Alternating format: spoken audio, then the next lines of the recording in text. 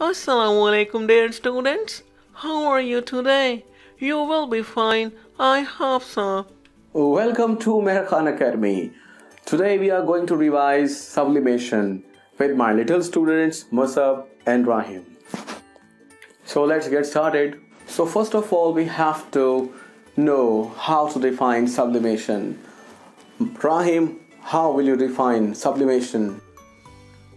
The process in which a solid, when heated, vaporizes directly without passing through the liquid phase, and these vapors can be condensed to form solid again, is called sublimation, and it is frequently used for purify a solid. To carry out the process of sublimation, substance is taken in a watch glass covered with an inverted funnel. The substance is slowly heated on a sand bath and funnel is cooled with a cotton plug. The pure solid is deposited in the inner side of the stem of the funnel, as you can see here.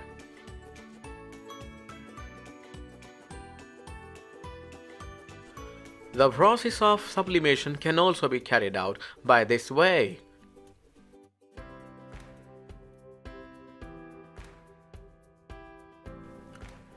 The solid substance which is being sublimed is called sublimand.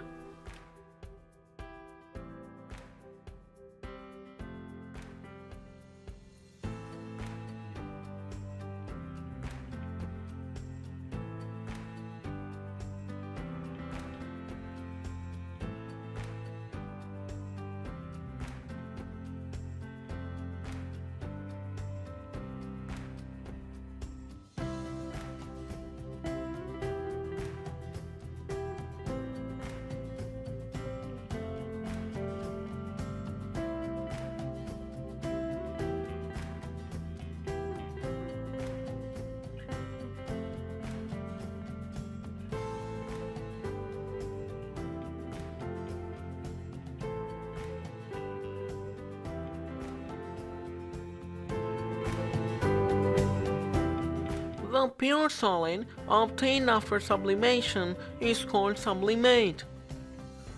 Popular example of substances which can go in sublimation are benzoic acid, naphthalene, iodine, ammonium chloride, dry ice, etc. I hope you understand a very basic knowledge about sublimation. Musab, Rahim and me are signing off. Don't forget to subscribe and hit bell icon for new updated videos.